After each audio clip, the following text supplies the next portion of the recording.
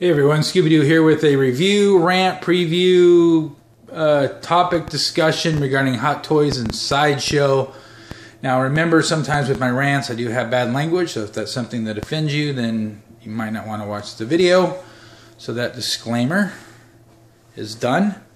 Now I get a bunch of questions on sometimes why do I purchase Sideshow and Hot Toys figures if I just don't like them. Well, the thing is, I actually do like some of them, but a lot of them are just pieces of shit. And since I'm working on my Star Wars wall, which is over here, and you guys have seen it a bunch of different times, I have all the lights off on it. I'm almost finished with it, but there's just some items or some figures that I need to get, so I'm kind of stuck. I'm not going to go and purchase one at Walmart or the Disney store. The quality just isn't there. But then again, how much more do you have to pay for that extra fucking quality? So let me explain to some of the newer collectors, and maybe some of the older collectors that maybe don't realize this. But Sideshow and Hot Toys creates a false demand for these items.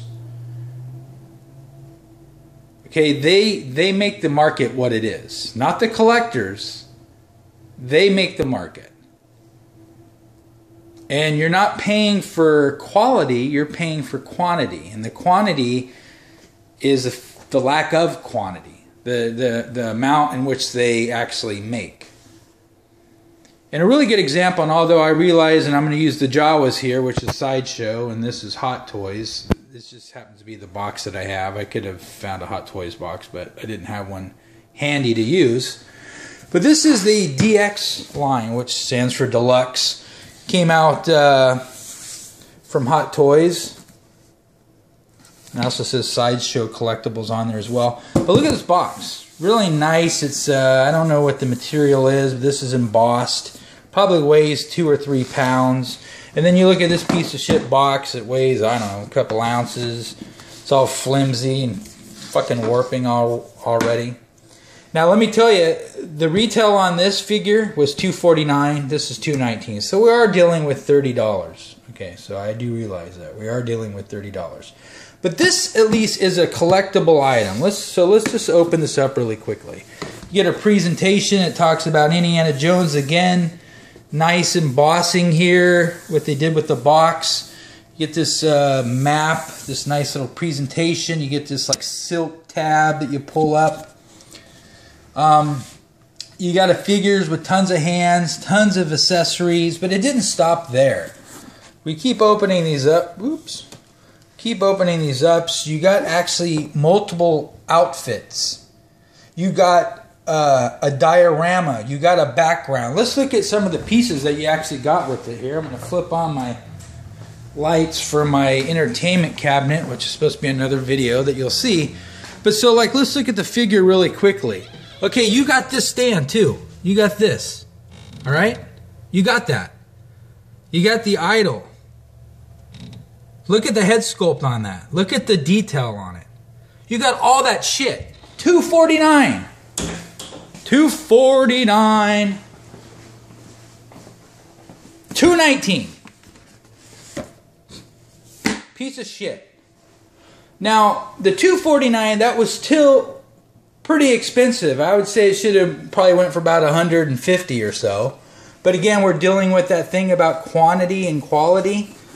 Okay, this was a limited edition. In fact, this isn't even a limited edition, so I'm not sure on how many they're making of these.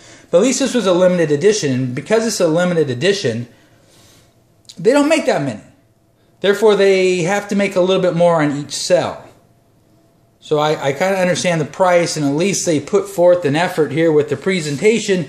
So when you have a friend come over and they see your figure and they say, wow, that's a nice figure. How much you pay for it? $249. Woo! $249.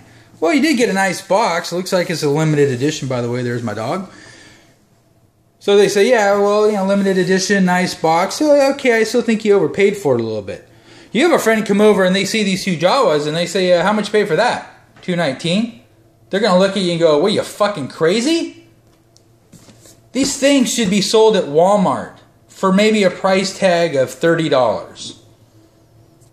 So if you as a collector wants to keep paying the $219 and then letting these fucknuts, these other people that do reviews, and you know which ones I'm fucking talking about. If I saw any of them on the street, I'd punch them in the fucking mouth. They come in, oh yeah, this is the new figures from fucking Hot Toys and Sideshow. Oh, it's the most amazing thing in the fucking world. Really? Oh, and they're the ones with the hundreds of thousands of subscribers. They actually, that's what they do for a living. They actually make money because you view and thumbs up their fucking videos. And all they're doing is spewing out shit from their fucking mouth. Okay, this one at least is okay. I can understand this one. Still a little pricey. I can understand it. There's not one fucking reviewer that should ever come out on fucking YouTube and saying that this shit's good. Because if they do, they're full of fucking shit. Same thing with that Darth Vader. What did I pay for that Darth Vader? What was it? $289, I think it was. One when I got it and the one leg was shorter than the fucking other and the fucking switch on the back. $289? Okay, granted, again, better than a Darth Vader that you'd get at Walmart or fucking Kmart. So we'll say what? Double the amount? So instead of $20, we say $40? I'm sorry, what? $289? That thing better be fucking autographed and handmade by one individual and then autographed with fucking gold leaf for fucking $289. Are you shitting me? Oh, well, we only made like a couple thousand of them. Make fucking more. Okay, quit falsifying the market, making think like things are exclusive and limited edition. There's fucking enough fans out there. Don't worry. If you made 20,000 of them, there'll still be another 100,000 that didn't get them. Oh my gosh. Okay? So like if you look at this Millennium Falcon, okay? 110 bucks. Bought it used. Of course I painted it, add some lights. All right, add an extra 20 bucks to it. So we'll say 130. So Millennium Falcon, 130. $219 for these two pieces of shit Jawas. Now at least these, they're like $300 now on eBay, $400. See, they were made as toys, so a lot of them got broke over the years. People didn't save them. So even though they made tens of thousands of them, not a lot survived. These didn't have to fucking survive. Because they just didn't make a lot of them. So they didn't make a lot of them, so they say, all right, well, let's charge the collectors, you guys, let's charge you $219 for them. And then we'll have our little fucking minion YouTube channel people go on there and say how fucking great they are. Then I got to deal with their fucking minion followers coming on to my fucking channel giving me thumbs down saying, oh, you're fucking mean. Why are you doing that, saying that about those figures? I fucking love Star Wars. I love fucking movies. And you know what? Hey, if you got $219 you want to pay for this, regardless of what your friends think about you paying $219 for it, it's fucking your money. Do what you want. Amen to that. I'm just saying. Cut the shit. Okay, Hot Toys and Sideshow is putting out shit, and as long as you keep paying for it, and as long as you keep thumbing up that fucking butthole that does the reviews on these that says how great they are, you're going to continue to get shit. Okay, again, $249, $219.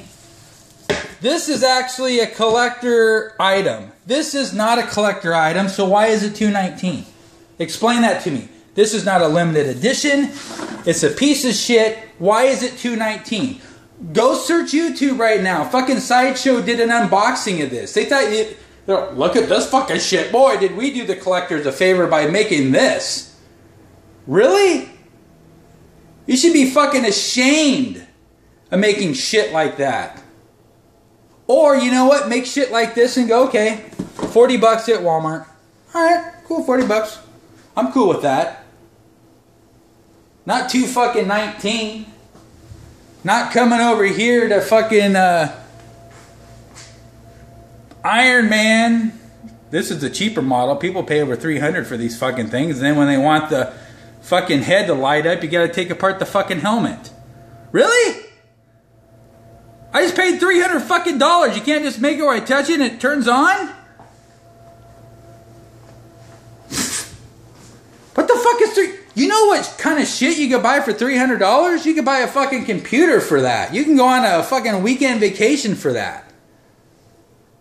Fucking $219. I could For this, I could probably feed some kid in Africa or some third world country for fucking 5 years. Of course, now that makes me feel bad because now I'm wasting my money. Oh, shit. But, yeah, I'm fucking tired of it. Fuck you if you give me a thumbs down for my fucking rants. Or you don't like the fact that I call shit how it is. Fucking Sideshow, Hot Toys, get your fucking act together and start making some good shit. Go back to the DX line, make these about 150 and be done with it. They fucking fooled you, man. They fucking started creeping up the price, the 200, the 220, the 230, they're going to be at the 3. Pretty soon, a standard figure is going to be 350. And then it's going to be 400 unless you fucking start saying some shit about it. I'm done with my figures. All left I have to get is if Hot Toys comes out with a Luke Skywalker Jedi outfit. And of course, what am I going to pay for it? $250. Of course, or $300. Why? Why would I need to pay that? That's not what the material costs. That's not what it's worth. Well, it's worth, actually, Scooby, whatever somebody pays for it. Well, yeah, well, fuck you. I guess there are enough people with disposable income that they'll just pay any amount and just inflate the fucking prices for everybody. But I can guarantee you one fucking thing. There's going to be those fucking reviewers. This is the greatest thing in the fucking world. Oh, Jesus. No, it's not. It's pieces of shit. I think I've only gotten like 1 or 2 Hot Toys things besides these DX ones where when I've taken them out of the box, they've been all pretty good. Generally, all of them, some little piece of something fucking breaks off, or the fucking hands don't fit in right. There's always been something almost with every fucking figure that I've gotten. Most of them are very tolerable and the things that are easy fix, but not for that price. I mean, you should for $250 for a plastic item. When you open it up, it should be oh, not like oh okay that's cool. Oh fuck man, this thing broke off. Shit. Damn, gotta be careful with this thing. Right? So anyways, there's my little thing. If you want to know more, just ask fucking questions. Again, Sideshow Hot Toys falsifies or they make a false market, making you think you're getting something that there's a limited edition to. Which, by the way, when they say something is limited edition, don't they always come out next year with the same fucking item? Just call it something else? Far out, man. Alright, so fuck any of you that don't like my fucking rants or my fucking reviews. All I'm doing is trying to help you guys out. Still buy the shit. I just don't want your heart to be broken when you get some of these items because the other reviewers came out and just said it was the greatest thing in the world.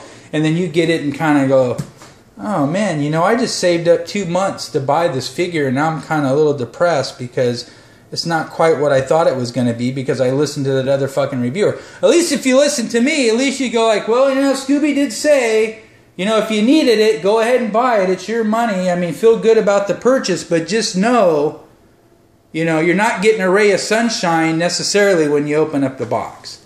That's all I'm saying. But I am fucking pissed about this fucking shit. This was fucking garbage. Fucking Jawas were fucking garbage. Look at the box. Just look at this. Look at it. Look at, it's just... It's already warping. It's already warping right there. $219, $249. And Sideshow just thought they'd pass this off to you, and then they, again, send the free copies to those other fucking reviewers just so they can open it up and tell you how fucking cool they are. Not the fact that hoods don't fucking sound. Put some Velcro on the fucking hood so they at least stay on. Shit, you know every other figure I get, the fucking little joints to their fucking legs or their ankles are fucking too loose for them to stand on their own? Sometimes you get them, they're okay, and sometimes they're not. Fucking quality control. I'm fucking paying $250. What the fuck am I paying for? Oh, I know. I'm just paying for nothing. I'm paying for the fact that I'm a collector, but I'm not actually paying for any sort of fucking quality. Come on, you guys. Get on board. Start calling up Hot Toys and Sideshow and tell them you're fucking tired of their shit and start making quality products and lower the price. Alright, I hope you guys have a great 4th of July weekend. I am going to get out my video on my cabinet that I did. It's all done. I just haven't put the videos together yet. And then I got this fucking most awesome thing that I'm going to be building in the movie room come August. Oh my God.